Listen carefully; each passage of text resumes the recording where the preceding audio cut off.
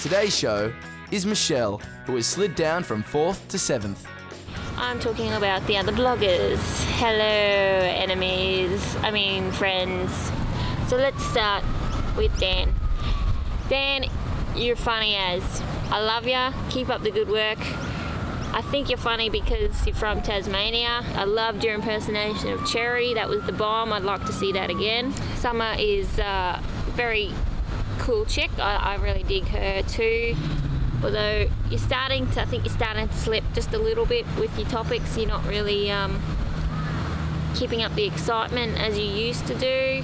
Mohammed Jihad.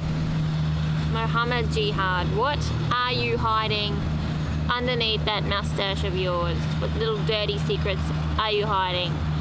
You need to bring them out because you're boring as fuck. Seriously, I don't know how you're getting voted to #1. You either have a really big extended family or people are just voting for you because your name is Mohammed Jihad and there's a lot of fans of Team America out there.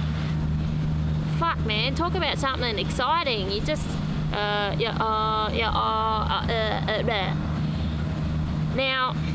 I really want to focus on one particular blogger. I seriously want to poke a pen in my eye whenever I watch her. Cherry, seriously, are you for real? Like, is anyone that... Hi, welcome to Camp Cherry. Woohoo! Oh, top 3, yeah, rub my boobs. I'm Miss Flashdance. Woo! I don't think so. Have you had a lobotomy? Seriously? Were you dropped on your head when you were a child? Because there's something missing up there. I don't know. I don't think I've ever seen anyone so ditzy, so blonde. Hey, if it works for you, that's fine. I'm sure you're a really nice person. I'm sure I'm going to get a lot of backlash from the friends of all these bloggers. That's understandable. Feel free to send me a message about it, you know. Come and visit me at my MySpace page. I don't care. I'm sure I'm pretty crap too. I know I'm boring, but I'm not this.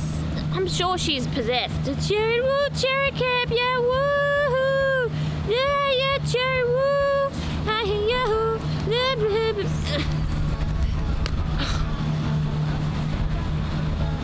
Cherry Camp.